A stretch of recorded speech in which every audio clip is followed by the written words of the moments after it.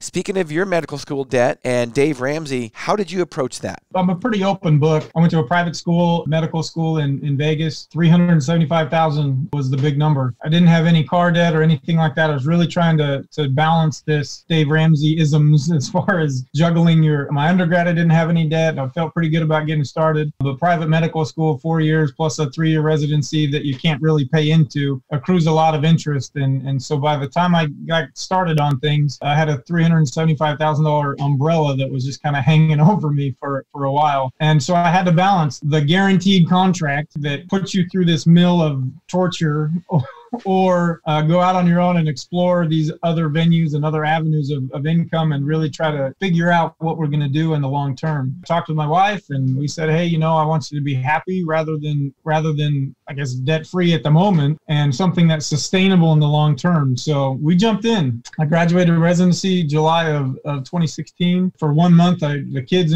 went to grandma's house and I basically worked like a slave to get enough money and capital to get started. It was about $30,000 or so that we needed to get started in our office to start this animal. Simultaneously, while working this clinic, I was able to find other opportunities, whether it's moonlighting in small emergency rooms or other hospitals on the weekends and nights. And I was working pretty ragged for a good solid 6 months or so. And we were able to find enough movement and enough inertia to be able to get this membership-based practice moving that I could simultaneously handle these loans and get ahead of these loans and carve into these loans aggressively and still have a lifestyle for my wife and our 5 kids at home. So tell us when you will be out of medical school debt. 18 months and 4 days, but who's counting? Yeah, right.